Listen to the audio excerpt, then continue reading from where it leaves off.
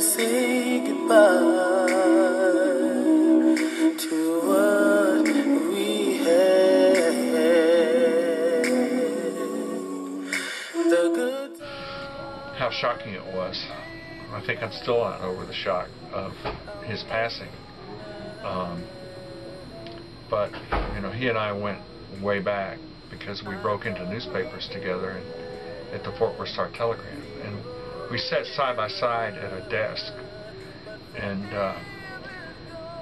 friendships are made out of stuff like that, friendships that last forever.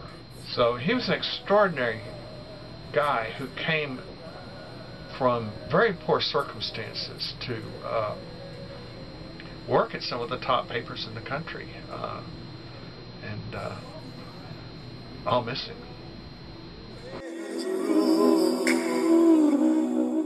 About Eric Harrison passing away was really, really sad. It was such a great mind and a great professor that came into my life and taught me, you know, everything that I know about journalism. Knowing that that person that came into your life that has a role, that played a role in your education is no longer here.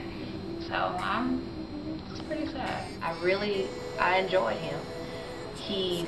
I love to hear him tell stories. He was very articulate. He knew how to paint a picture with his words, and me being a word lover, I really enjoyed, you know, hearing him in class. And also, he really believed in me, and I knew that. He let me know that, you know, in different ways that he believed that I could be successful in whatever I decided to pursue in life. And I remember one particular time where I was just sitting and talking with him, and I was just sharing my aspirations with him about what I wanted to do.